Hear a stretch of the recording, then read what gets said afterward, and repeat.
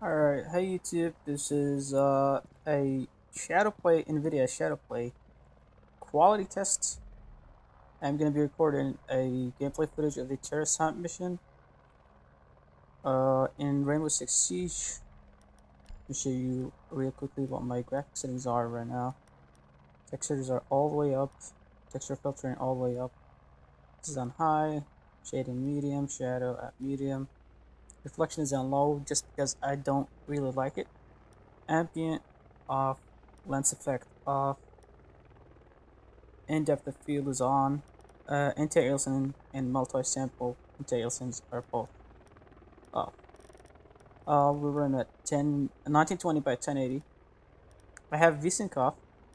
See, my FPS is at 80 right now. Start, it goes up to 100. Yeah, it's about 100. Doesn't dip below 70, I don't think, at this settings. I can take it higher, obviously, but I just like it. I don't like the bloom effects, motion blur, the lens reflection. So I'm just going to be recording a footage. This is not really to show how well the GPU can run this game or anything regarding the overclock of the GPU, which is overclocked, by the way. You can check a video in my channel about it. This is more of a quality test of the NVIDIA Shadowplay itself.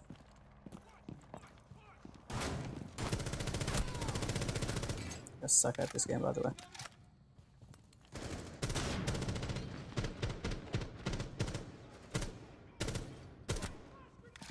Jesus, I'm so bad.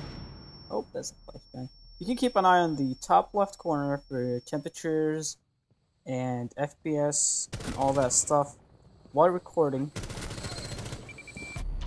Oh, well, there it goes. That's good enough for the quality test, I guess. The GPU went up all the way to 70 degrees, which is not nice at all. It's capped at 99% load. But we're never dipped below 70 frames in game at all, which is nice. Quality's looks amazing. I'm gonna see how it looks like after recording. Temperatures are going down, of course, once it's in the menu. And yeah, this is just a quality test.